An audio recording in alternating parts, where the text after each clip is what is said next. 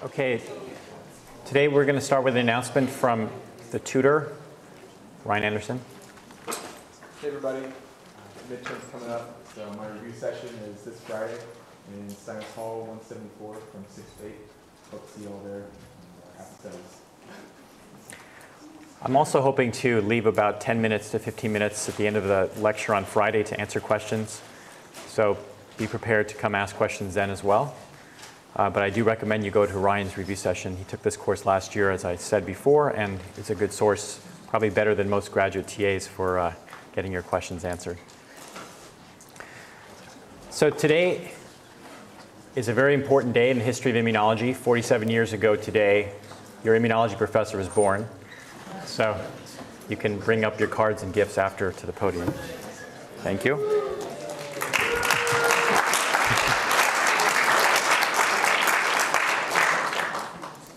You may not be clapping Monday.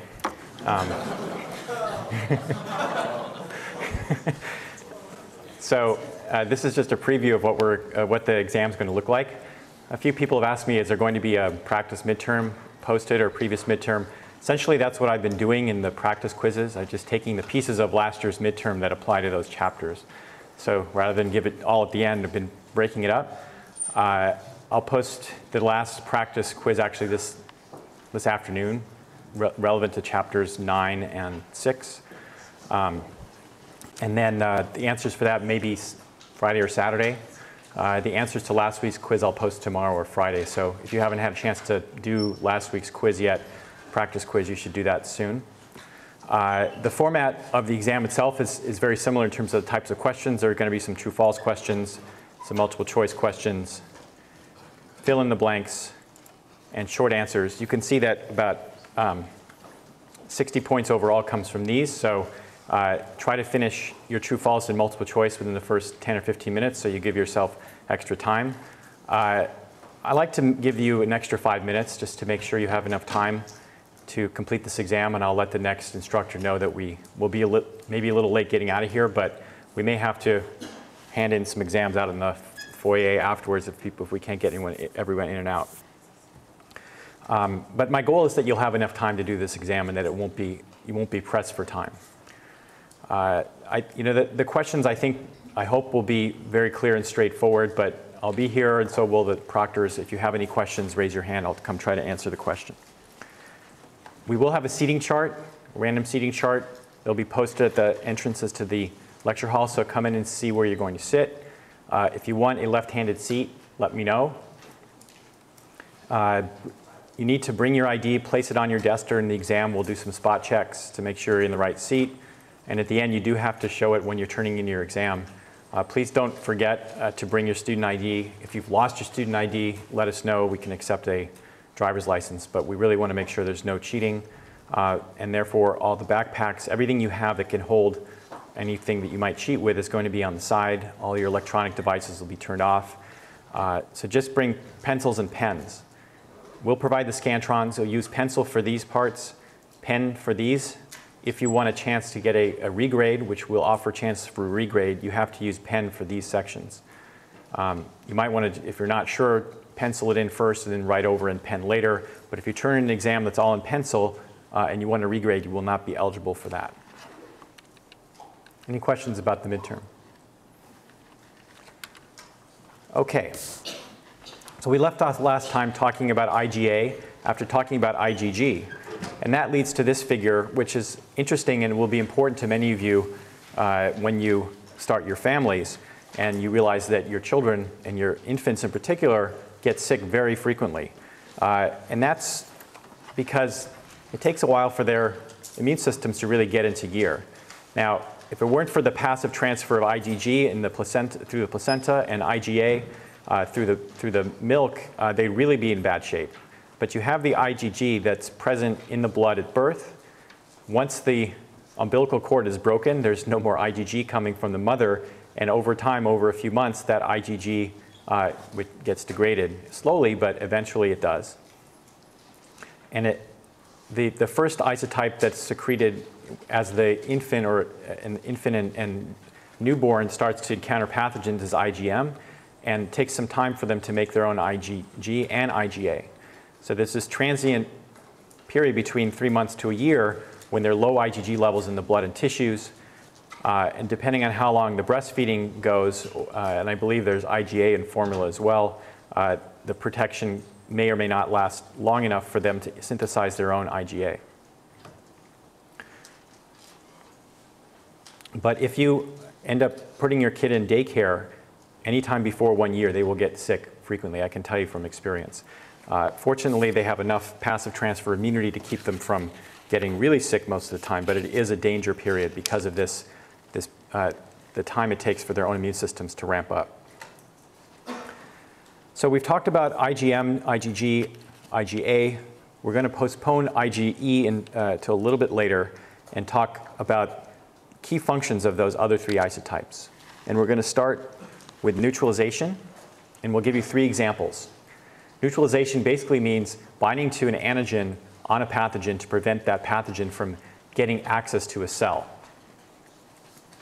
It's mostly carried out by IgG and IgA, which are abundant in the extracellular spaces for IgG or for IgA in the body cavities. And the first example is for a virus. Viruses need to enter cells in order to infect the cells. So here's an example of 2 brothers, a twin brother who didn't get the flu shot, and the virus binds to the cell surface and enters the cell and replicates. And on the left,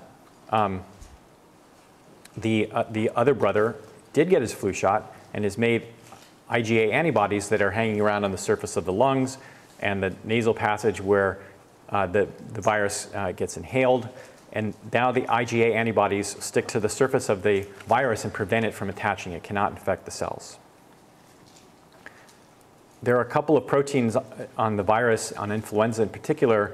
The protein that is most important for neutralization is the hemagglutinin protein, or HA. And HA binds to carbohydrates, shown here, these little hexagons, on the surface of epithelial cells. If you want to read more about in the figure caption in your textbook, it'll give you more information about this. But the basic concept is that if you've been immunized or previously exposed to this influenza strain, you'll have IgA antibodies that will bind to the HA and neutralize its ability to attach and infect cells. Okay, so neutralization is a pretty simple concept. I'll go through the other examples. This is for bacteria. Some bacteria actually need to attach to cells or extracellular matrix in order to reproduce. Examples are the gonorrhea bacteria and strep bacteria in the throat. And so here are 2 children, one who has pre-existing antibodies to the strep pyogenes bacteria and a sister without those antibodies. And you can see that in this sister, the bacteria can attach, I think it's not shown, but to the extracellular matrix proteins like fibronectin. And they stay in the throat and multiply, and they get a sore throat. Neutralizing antibodies, the IgA antibodies, will prevent attachment of the strep bacteria to the extracellular matrix. And now the cilia here will sweep all of the bacteria into the gut, and they'll be destroyed. Or the bacterial population is limited and kept at a steady state. So neutralizing bacterial surfaces so they can't attach to the extracellular matrix or in other conditions, in other cases, to cells that they attach to.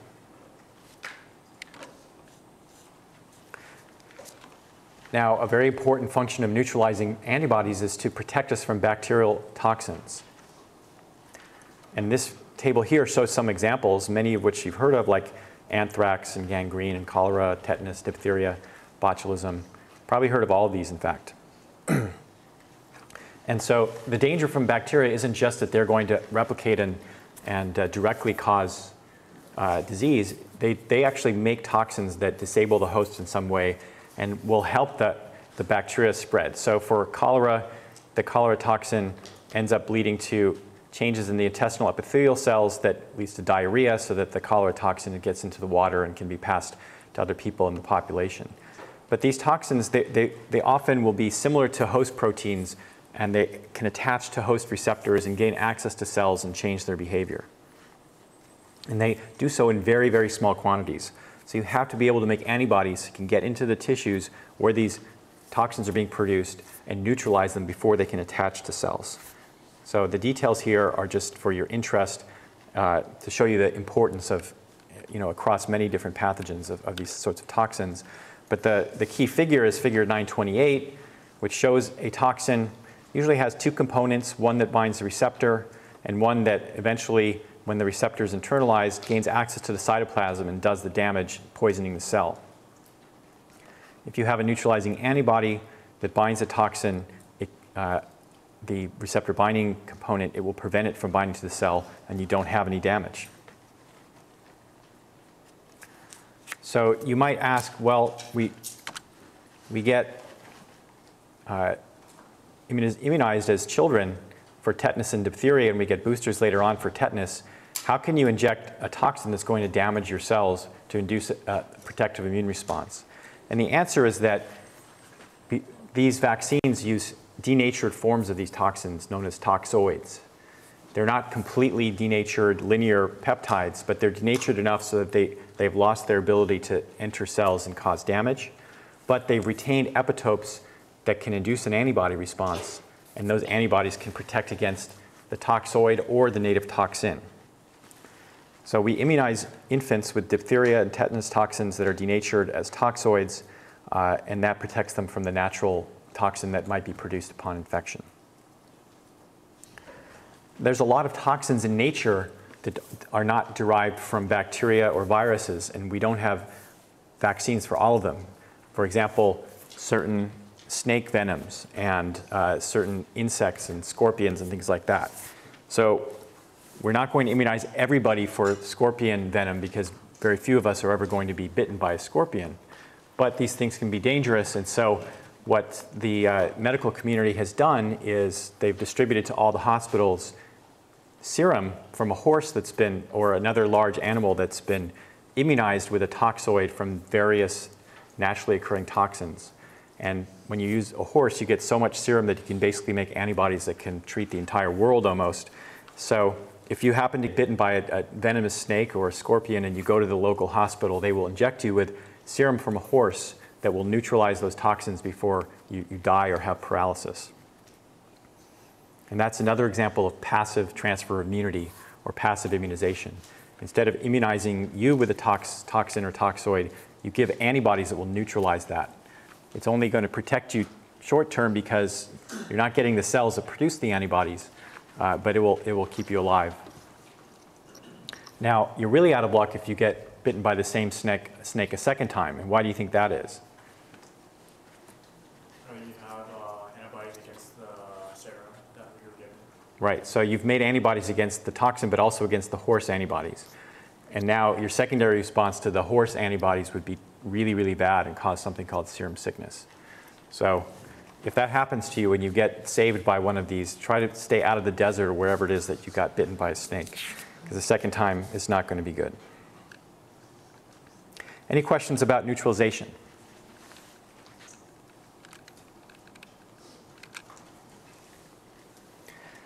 Okay, so we talked about the alternative pathway of complement activation, the lectin pathway, and the classical pathway activated by CRP, C-reactive protein. Now we're going to talk about complement activation by antibodies through the classical pathway, and this was the first method of complement activation that was ever discovered, which is why it's called classical. But it also refers to C-reactive protein, as I mentioned. If you look at all the antibody isotypes in humans, the most effective at binding and activating complement are IgM and IgG1 and IgG3. And basically, this figure explains how this happens. Well, first I want to say complement doesn't always bind to these isotypes. It only binds to these isotypes when they are already on the surface of a pathogen. And that is because IgM has two forms. When it's a pentamer in solution, it has this planar form, like a big frisbee or some sort of disc. But when it binds to the surface of the pathogen, the antigen binding arms tend to point down, so you have what's called the staple form. Looks a little bit like a spider or staples. And that changes the conformation in this region here. So now the C1 protein and the CQ C1q portion of C1, the globular heads of this protein can recognize the staple form of IgM. And that leads to activation of the proteases, these other subunits of C1, that can lead to formation of the classical C3 convertase.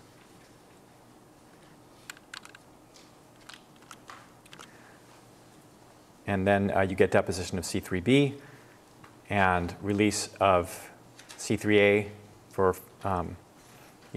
for inflammation, phagocytosis. You can get the C5 and membrane attack complex. For IgG, again, free IgG does not bind and activate complement because it has a pretty low affinity.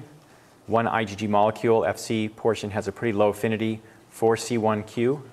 But when you have multiple IgG molecules bound to the surface of the pathogen, now you get an avidity effect, like we saw before with the pentameric IgM.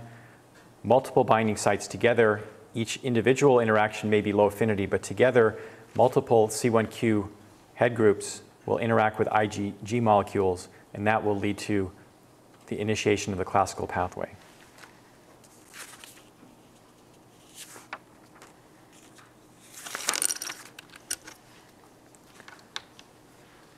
Something important to remember is that even when you activate the complement system through the classical pathway, or indeed through the MBL, the lectin pathway, it can be amplified by the alternative pathway. And that's illustrated in figure 932. Initially, these are the C1, this is a C1 from the top down binding to the surface of the pathogen by antibodies, IgM or IgG.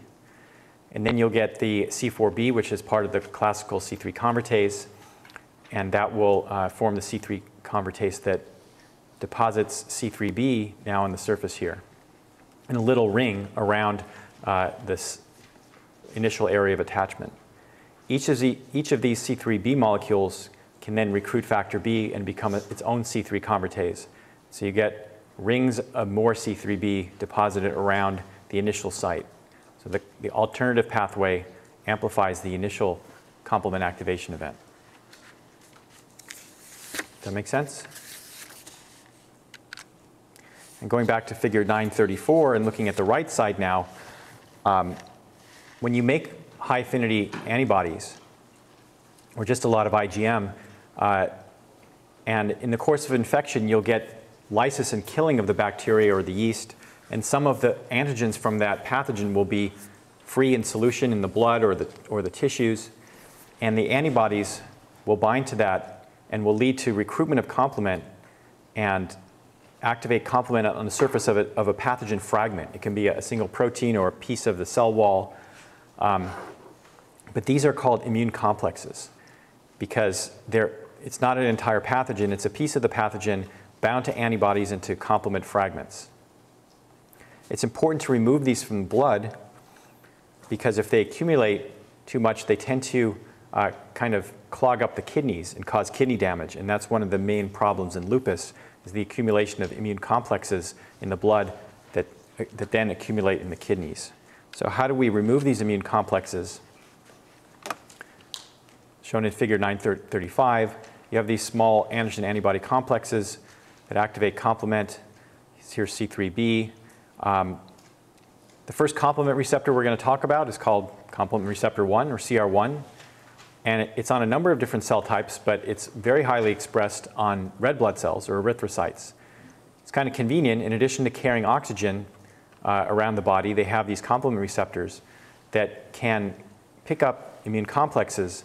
And then as the red blood cell passes through the liver or spleen, there are macrophages that have other receptors that can also bind immune complexes and basically detach it from the red blood cell and then will endocytose and degrade it. So it's kind of a handoff or baton system. The immune complexes are picked up by the red blood cells and then handed over to the macrophages in the liver or spleen for destruction.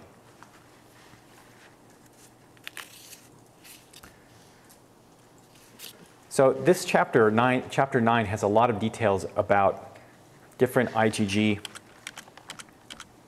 subclasses and their functions, and also about about the next topic, which is Fc receptors.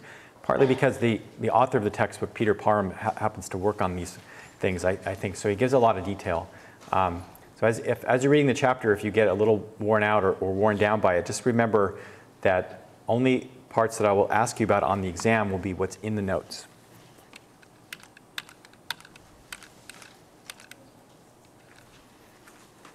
So you can see this guy likes Fc receptors. There's a huge table here, table 946. And Fc receptors are essential for the process of opsonization, which is the second function or third function of antibodies. We've talked about neutralization. We've talked about complement activation. Opsonization can lead to phagocytosis by macrophages and neutrophils. And that's because of these Fc receptors. They bind the Fc portion of the antibody, and they're expressed in all sorts of different cell types. Different receptors are found on different ones. In general, when we refer to a cell that has an Fc receptor, the general term would be an effector cell. You saw that in the very first lecture where there was a cell we hadn't even named yet that is a macrophage in the tissue, and it was just named as an effector cell. So don't think it's a new cell type we haven't defined yet. It's just a general term for some cell with an Fc receptor that can do something when it binds antibody. So the way that the Fc receptors are named is based on which isotype they bind. So if it's an IgG receptor for IgG, it gets the Greek symbol gamma. You can see there's 5 different Fc gamma receptors. If it binds IgE, it's Fc epsilon, and there's one of these. If it binds IgA, it's Fc alpha, and there's one of these. There's only 2 things I want you to get, 3 things I want you to get from this table. One is that the nomenclature I just told you. The second is that all Fc receptors in their extracellular domains have Ig-like domains. So they're members of the Ig superfamily, but they're not variable from one person to the next. And the third thing is that most of them are complexes of different proteins, one that's involved in binding the Fc portion of antibody, and the other that's involved in signaling to the inside of the cell.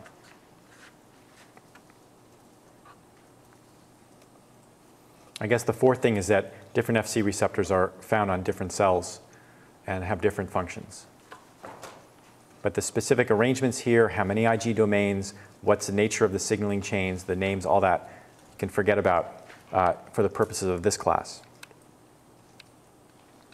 Now you have the same problem that we had with complement. Why does IgG or IgA or IgE, why does IgG, for example, not always bind to effector cells and lead to constant attempts at phagocytosis, even if there's no antigen bound? And that's shown in figure 941. And again, it's an issue of clustering, of having many binding events. So free antibodies have a low affinity for most Fc receptors. But now if you have an antibody coating a bacterium, there are multiple Fc receptors that are engaged with multiple antibodies. Only shown are 2 here, but typically might be 10 or 100. And that increases the overall affinity of the interaction, and it leads to clustering of the Fc receptor. And as we'll see later for B cells and T cells, clustering of receptors is really important for sending an activating signal to the inside of the cell.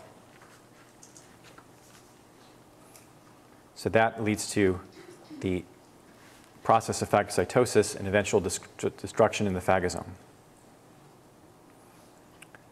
Any questions about that? Yeah.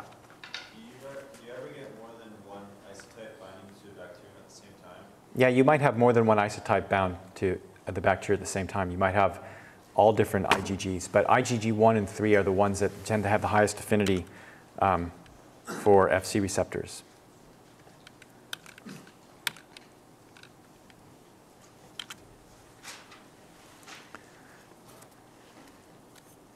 Okay, so most of phagocytosis is mediated by receptors for IgG. But what if you have a pathogen that's too big to be engulfed by the macrophage? Well, eosinophils also have receptors for IgG, but they're specialized to, instead of mediating phagocytosis, when their Fc receptors are engaged by the parasite that's coated with antibodies, the eosinophils will release the contents of their granules in the direction of the parasite. And the granules will attack and kill the pathogen. So E stands for eosinophil. This is a parasite, a schistosome parasite, that we're not going to talk about in this class. You may learn about in parasitology. But obviously, it's way too big to be ingested by a macrophage. But you've got to destroy it. Eosinophils play a major role there. Now, going back to this figure here, there, as far as we know, no Fc receptors for IgM. But nevertheless, IgM is important for phagocytosis. Why is that? Because it can activate complement, and you can get complement fragments on the surface of the bacteria. And there are complement receptors not shown here on the surface of the phagocyte, which can recognize those complement fragments. And that leads to the same process.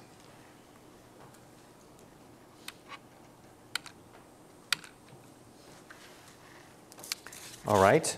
So the next function of Fc receptors is called ADCC. I wish it was shown on this slide. Maybe I will type it in.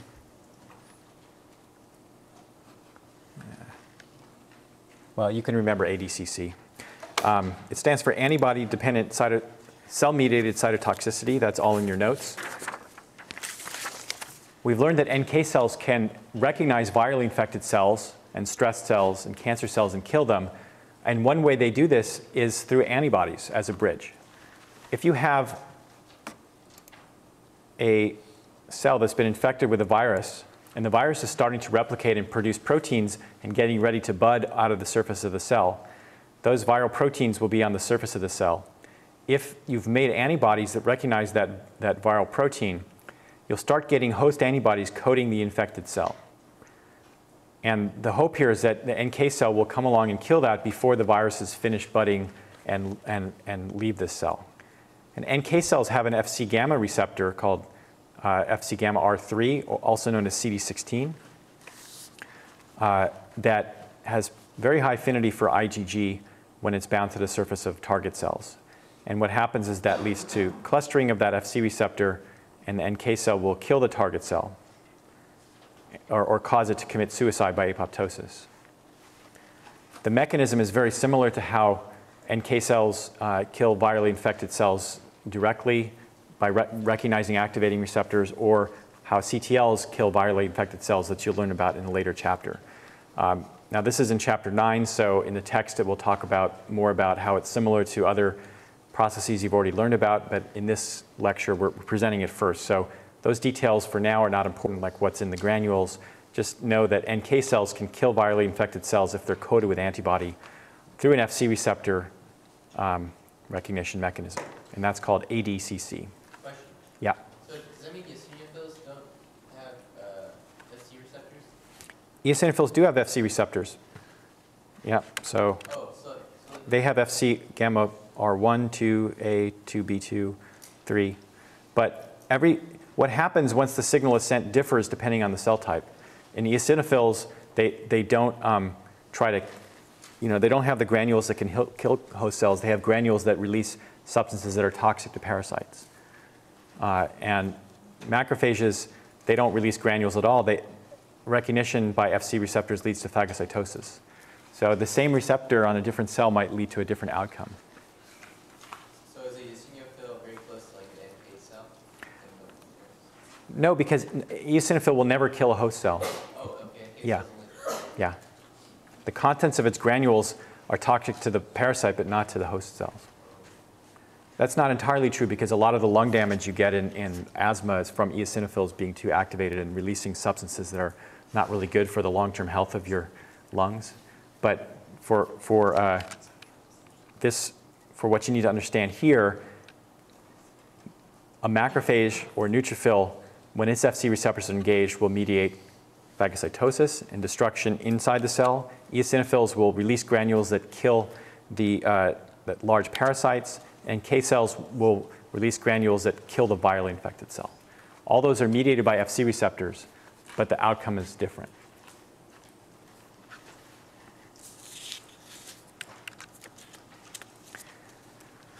So we've gone through IgM, IgG, IgA, and many of the functions in neutralization, complement activation, and phagocytosis. The one we haven't talked about yet is IgE. IgE, if you go back to an earlier table, you'll see that it's really at very low levels in the blood, and you hardly find it at all in the blood or even in extracellular fluid. And that's because it's mostly bound to mast cells that have this Fc epsilon receptor 1. This is an exception to the other Fc receptors I told you have kind of low affinity for individual Ig molecules. The Fc epsilon receptor has extremely high affinity for IgE. So any IgE that's produced by a plasma cell, as it moves around the body, will just be stuck to a surface of mast cells and just stays there, never comes off, essentially.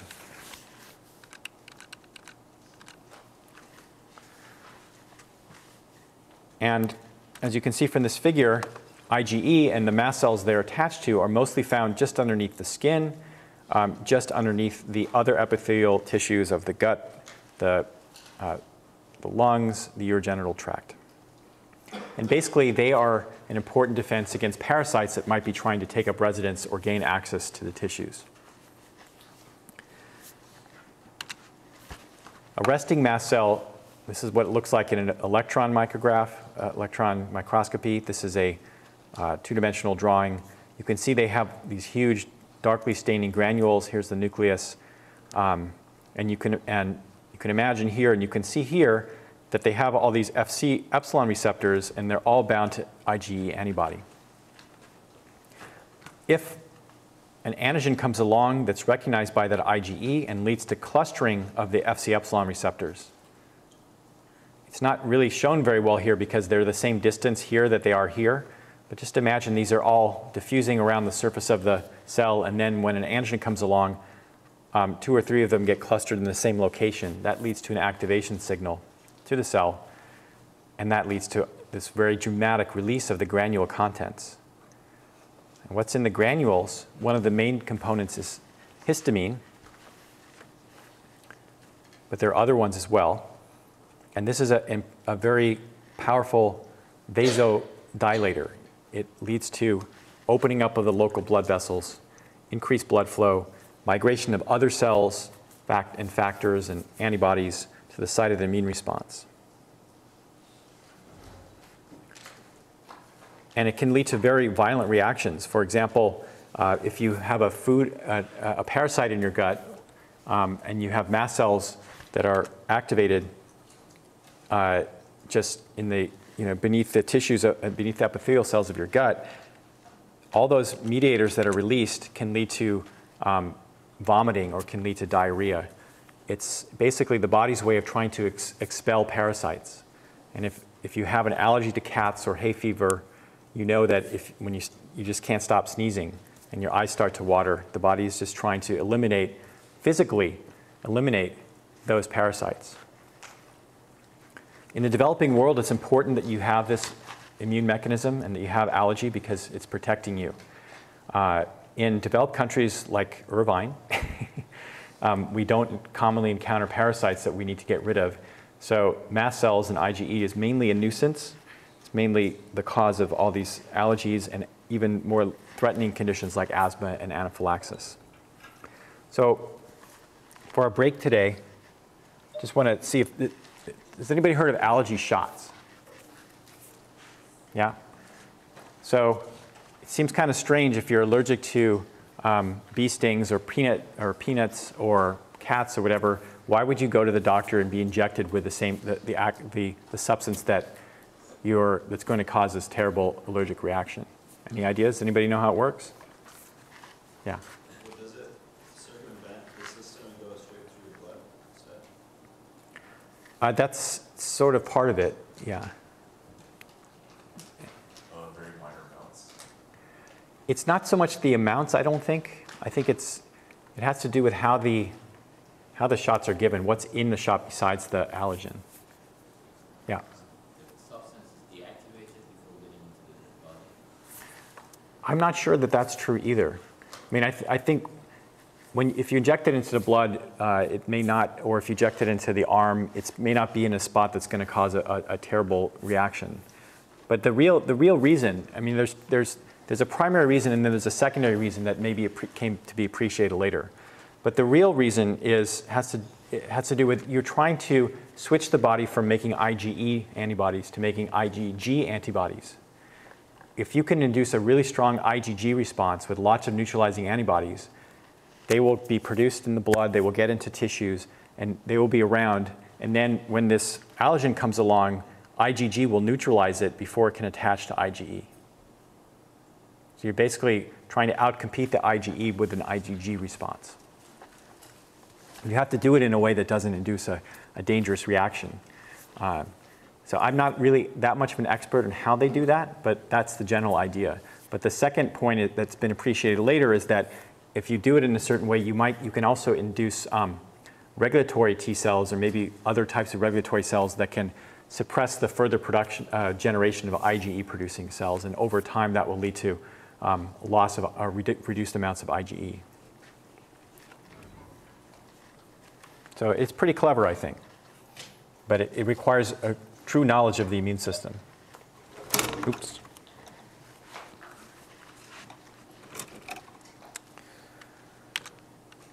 All right, so we just did that.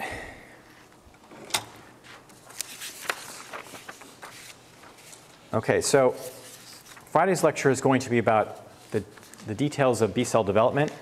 I'm going to begin to introduce it here.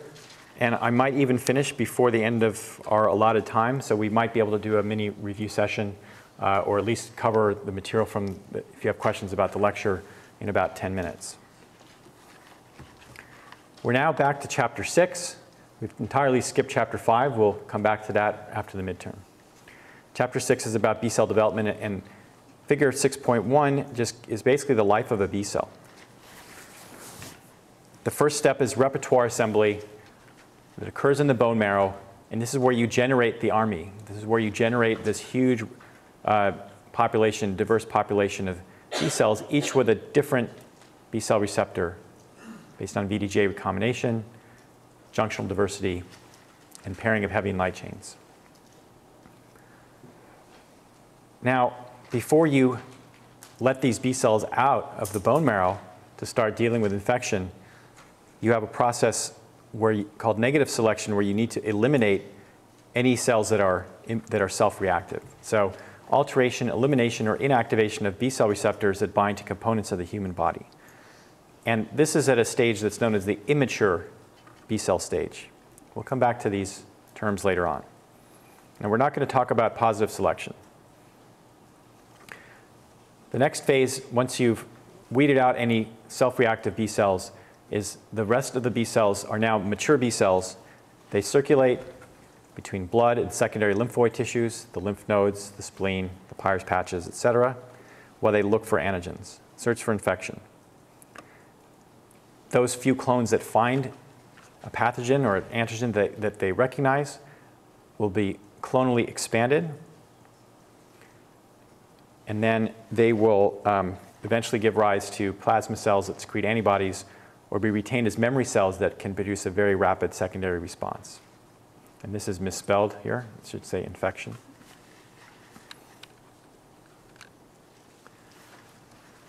So this just briefly explains the recirculation process.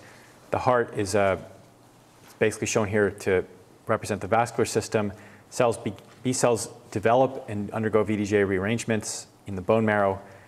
Once they're released into the bloodstream, they recirculate through spleen, lymph node, and Peyer's patches, and other gut-associated lymphoid tissues, and other mucosal tissues.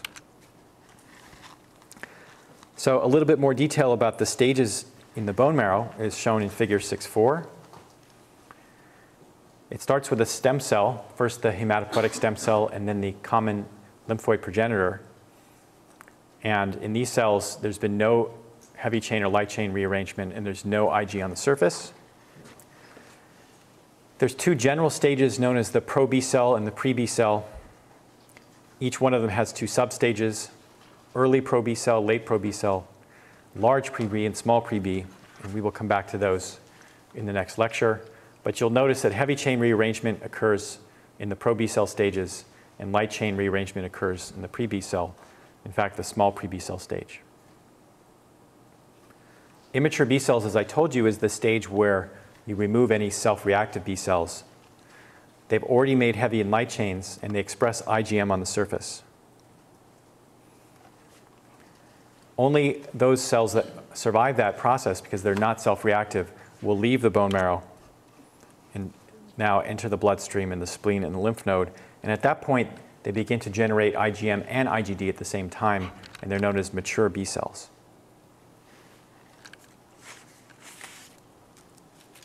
They're also called naive B cells until they encounter antigens.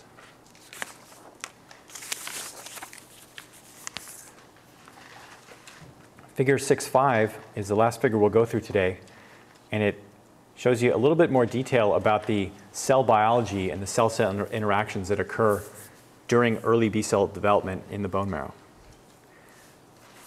And I want to introduce you to a cell type known as the bone marrow stromal cell. It's shown in 2 dimensions here. It's basically a surface that the developing B cells attach to and interact with during the development process. The bone marrow stromal cells you can also see in this light micrograph in a cell culture system where the stromal cells are kind of spread out on the surface of the plastic here. A little bit hard to see, very pale, and then these little dots are the bone marrow cells and developing B cells that are kind of stuck to the arms of these and sometimes to the cell bodies of these stromal cells. They provide factors and ligands to B cells that are essential. If you remove stromal cells from these in vitro cultures, you will not be able to get any B cell development.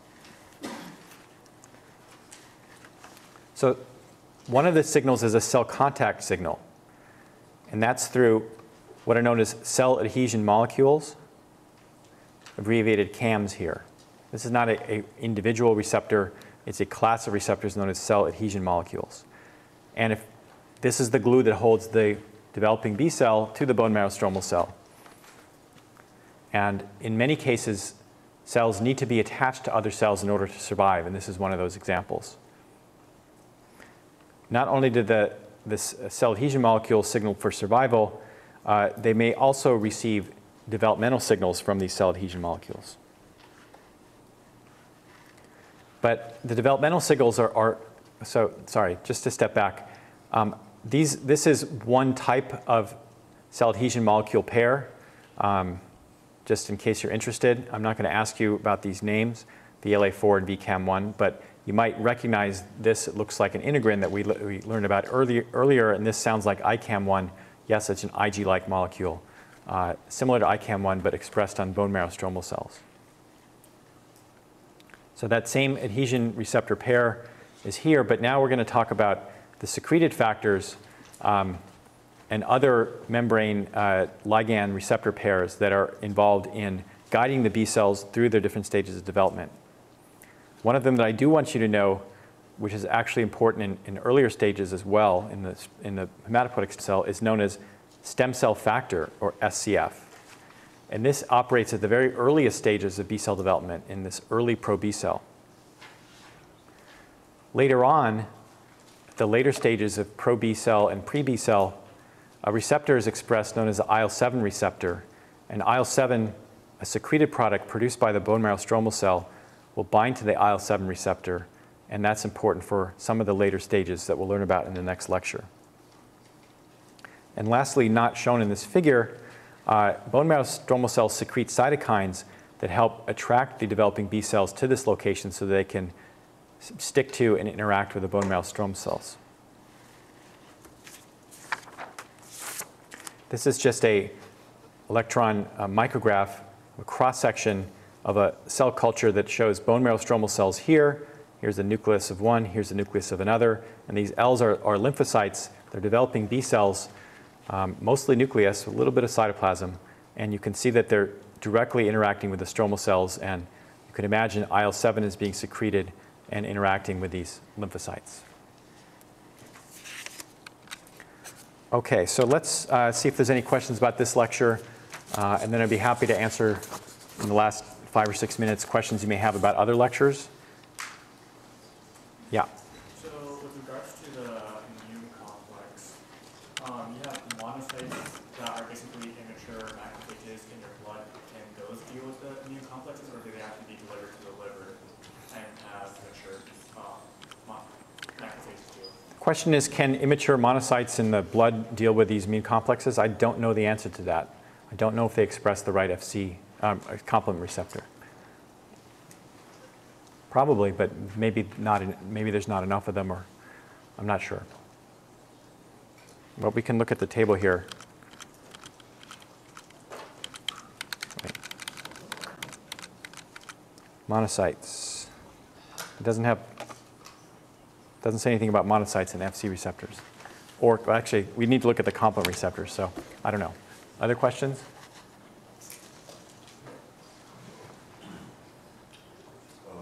So do the macrophages also express CR1?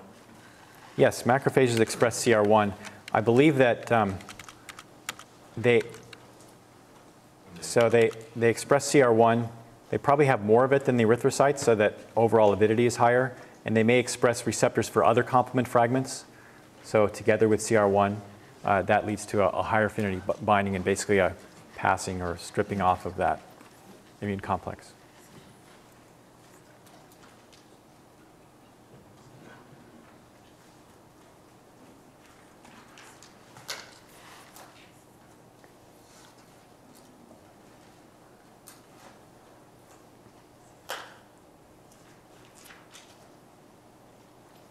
Is everybody just trying to get out here to watch the Dodger game?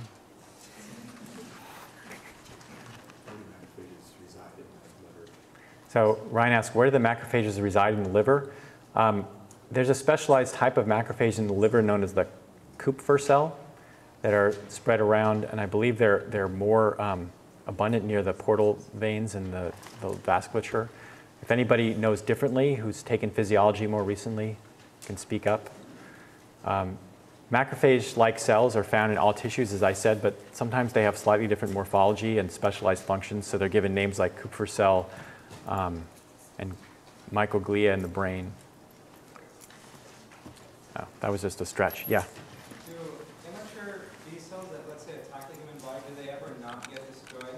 What happens if, like, your body doesn't have a response to, like, killing the immature B cells that damage the body? Yeah, so that could be the source of self-reactive B cells that can lead to autoimmune disease later. And we will deal with that issue in the next lecture about failures of deleting or inactivating self-reactive B cells. And then after the midterm, you'll learn about ways of dealing with that for T cells. The general idea is that you have central tolerance and peripheral tolerance. Central tolerance, it's just like the central lymphoid organs. Developing B cells in the bone marrow at an immature stage are deleted if they're self-reactive. Thymocytes that are self-reactive are deleted in the thymus, but that's not 100% effective. So in the peripheral lymphoid organs, there are other mechanisms to prevent autoreactive cells from getting activated.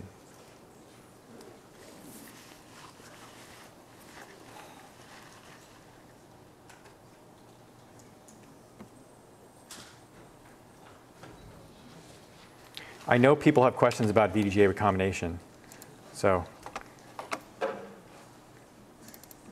why don't I open that lecture and then you guys can ask me. That would be, I think, this one.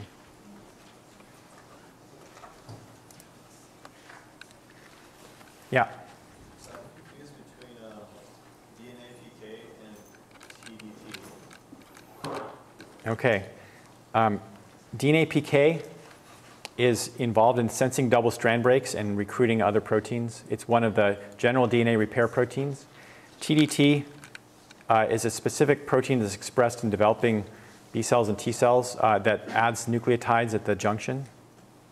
So DNA PK is not a polymerase. It's an enzyme that senses double strand breaks and is involved in recruiting other DNA repair factors. It's safe to say that TDT can recruit DNA PK to fill in the gap? No, TDT is actually the polymerase that adds these nucleotides. I tried to say that we're not going to go over those details, but basically, since we have the time, what happens is that you remember from the video, the cleavage, the double strand break, initially results in what's known as a hairpin at the ends of the D and the J, or the V and the J segments, so that there's a covalent link between this nucleotide and that nucleotide. And it's kind of almost a slightly open loop here. And then RAG then nicks one strand, and it might happen here, but it might happen here, it might happen here. And if it happens over here, all these nucleotides are now on the same strand, where these were on the bottom strand. And that leads to these P nucleotides from palindrome. At that point, some of these may be digested away, but you also get addition of the N nucleotides by TDT at the junction. Pairing of strands, unpaired nucleotides are removed by an exonuclease. And then if you look at the final sequence here, you can figure out which nucleotides came from this hairpin opening effect and the palindrome effect, which ones came from non-templated addition of N nucleotides. But you can see it gets very confusing. So what I want you to remember is that the joining is imprecise. You get a clean break at the heptamers, and the signal joint is lost. But at the coding joint, various processes lead to addition and subtraction of nucleotides. TDT is involved in generating the additional nucleotides, the N nucleotides. But what you end up with is a sequence at the junction that's very different than what you would expect if you just put the D and the J directly together.